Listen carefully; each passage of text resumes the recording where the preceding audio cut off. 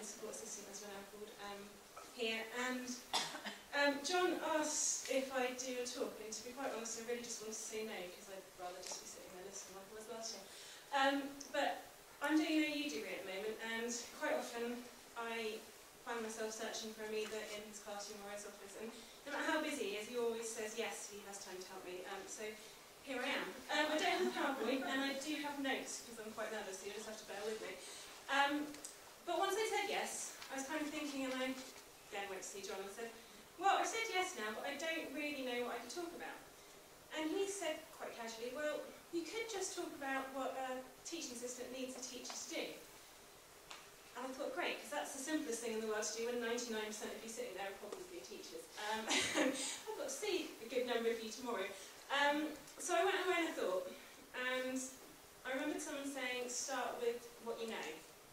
And so I thought some more. And I realised one thing that I knew for definite was that there's an awful lot that I don't know. Sometimes it's subject related. Covering top set maths year 11 springs to mind because I'm absolutely clueless. Luckily they just got on with it, it's fine. But more often, it's how to help a child achieve whatever it is that they need to achieve. At the beginning of this term, I found myself sitting on some stairs for quite a considerable amount of time, talking to pupils' feet, basically, because he was lying at the top of the stairs. And I had no idea how to get him back to the classroom.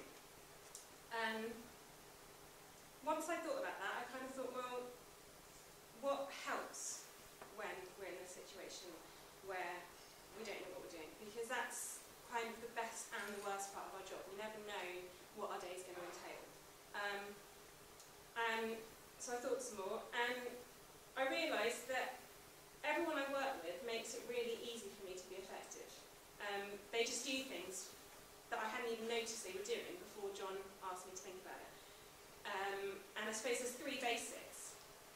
When we come into a class, particularly if it's a class we're unfamiliar with or a subject we don't know that well, it's really helpful if we have a brief outline of what you envisage happening. Because obviously the learning objective is normally fairly obvious for the kids, but if we know what it is that you need to happen in that time that we're in there, we can work towards the same goal as you, and we may know that a particular child will struggle with something, and we can kind of foreshadow that happening and hopefully better prepare them to deal with it.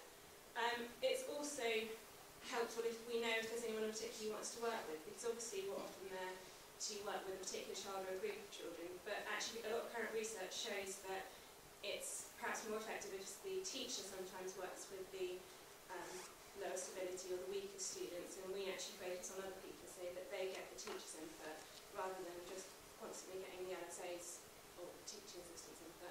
And then the final thing we really need to know is what level of support do you want them to have? Is it something that's sort of new learning and it's vital they understand, otherwise they're not going to have a clue for the next 4, 5, 6 lessons, half term, whatever it is? Or actually, do you need to know what they can do on their own? Do you need to know what it is that they can do? And should we just leave them to it and see how they get on? And then I kind of thought about, well, those are the basics, but actually, are they all we need to happen? And I thought, well, no, not really. And again, I'm really lucky because I feel this just kind of happens. But everyone I work with makes it really easy for me to talk to them, whether it's to discuss concerns I've got about a child, whether it's thinking about strategies that maybe I've seen work because I'm with that child in PE as well as in history, and actually, although PE is obviously very different to history, there might be something that could work. Or whether it's just going up and saying, I have no idea what happened today and I don't know how to make it different, have you got any suggestions? So that's kind of a more abstract, less concrete thing, if you like. But I don't think it's possible to underestimate the importance of the relationship between LSA and teacher. I work in a department mainly, so it's easier for me because I know the teachers I work with quite well. But the kids pick up on the relationship between the adults in the room, and they know if you've got the same expectations, that if you're working towards the same goal, if you're going to back each other up.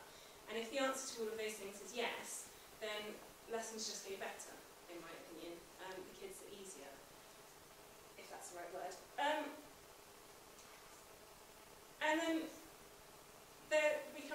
me sitting on the stairs talking to some feet. And obviously I can't do that indefinitely. So sometimes I come up with something, and I know other LSAs do, I think probably I may do it the most, that might seem a bit strange, because I can't just sit there on the stairs forever. The bell's going to go, the child's going to get stepped on, all the rest of it. And if that strategy is going to work, and it may not, because we all know there's not a book of strategies that never fail, if that strategy is going to have a chance of working, I have to believe it's going to work. And I have to throw everything into it, and sometimes, even if you think I'm completely crazy, I need you to as well. Because what we were trying before wasn't working, and there just isn't another option. And then, handy for me, Simon already mentioned it when he was talking, I saw that TED talk a while ago, Every Child Needs a Champion, and it really stayed with me, because Rita Pearson, who's been a teacher for 40 years, she was talking about how the kids that perhaps you kind of wish were off sick because it would just make life that little bit simpler, are always the ones that are there. Because actually they value that relationship, that connection, they need that support.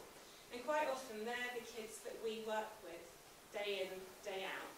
And we have to champion them. We have to find strategies that will work for them. We have to push them, believe in them. And we need you to as well. We need you to have the same high expectations for even the lowest ability kids. Because, again, quite often they're the kids that are more sensitive to actually how people feel. Because they're used to maybe people making judgments about them. And when everyone constantly has high expectations for them, it's amazing what they can produce and what they do know if it's expected of them.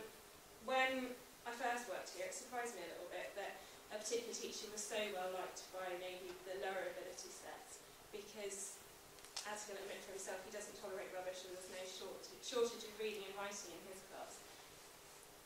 But I realised then after a while that every time he asked them to redo a bit of work, or he said, no, whatever you said is just a load of nonsense, you need to think about that again, he was chipping away at the idea that that was all they were capable of, that they couldn't do anymore.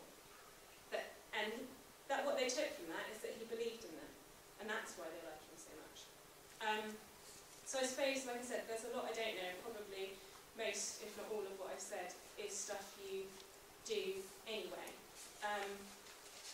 But if we can find the time in this less than ideal world, which is school, today I was going to spend ages practicing this, what I was going to say, and I didn't have a chance. But if we can find time just to do the basics and to work on the relationship between teacher and LSA, as well as between LSA and pupil and teacher and pupil,